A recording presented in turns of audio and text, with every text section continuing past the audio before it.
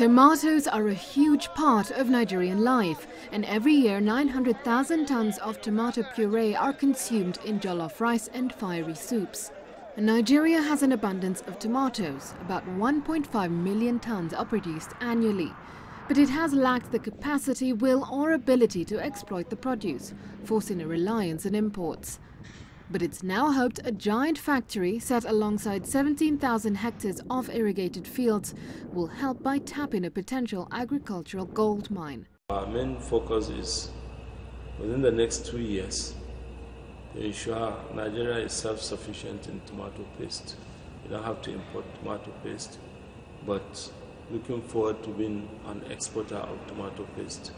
So that is our long-term vision for this industry. When the Dangote factory opens next month, it will provide about 430,000 tons of tomato paste annually. We are also going to add additional 2 lines by the end of next year, so as to triple the current capacity we have. Currently, this factory, you see, processes 1,200 tons of fresh tomato every day. The factory will directly employ 120 people, and 50,000 farmers have been engaged. However, erratic power supply, which Nigeria has been grappling with for more than 2 decades, and lack of input controls remain the factory's main challenges. Nevertheless, the Vice President of Nigeria's Manufacturers Union says the future looks bright. Maria Galang, CCTV.